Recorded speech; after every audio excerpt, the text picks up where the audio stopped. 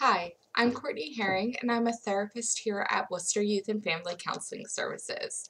Today I will be walking you through an expressive art activity called Combating Your Inner Bully.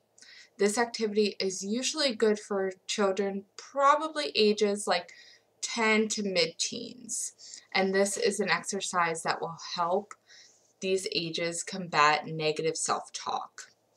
So, again, just to reiterate, expressive art is completely open to interpretation. There is no right or wrong way to do expressive art, and you don't have to be artistic to complete this activity.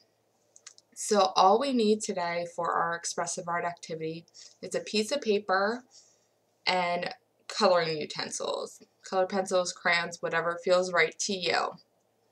So, our inner bully is something that tells us negative things about ourselves. It can be really, really mean sometimes. If we're taking a test, it can be, you're going to fail, you're stupid, you can't do this. All of those really negative thoughts that come into our head.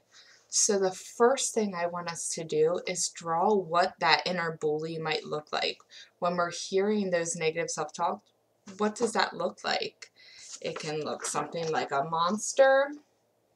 It can look like kind of a sad person inside of our head. Whatever feels right to you, I want you to draw that.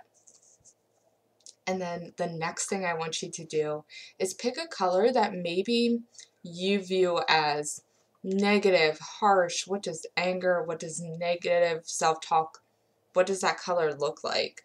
A lot of times people choose red, people choose a color that they really just don't like, and I want you to use that to write down your negative self-talk. So things like, I'm a disappointment, give up, you can't do it. Okay, so once we have that, once we have our bully and our negative self-talk, I want to give our bully our name. So a name that just kind of sticks out to you. We have Butch here, and we have Sam. So whatever name points out to you that you want to name your bully, write that somewhere on your paper. What naming our bully is going to help us do is kind of take all of our negative self-talk out of our head and putting it on paper. It's a little bit easier to talk back to it when it's outside of our head and we can see it.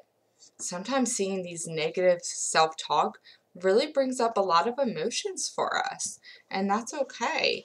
So we're going to work on, after we name our bully, of kind of talking back to our bully, of telling ourselves things, positive affirmations, or why maybe some of these comments aren't true. So if we have "you're annoying," writing over that in a color that you really like. You're outgoing and fun. Instead of "you're annoying," you're outgoing and fun, and just trying to work around like affirmations around these negative self comments.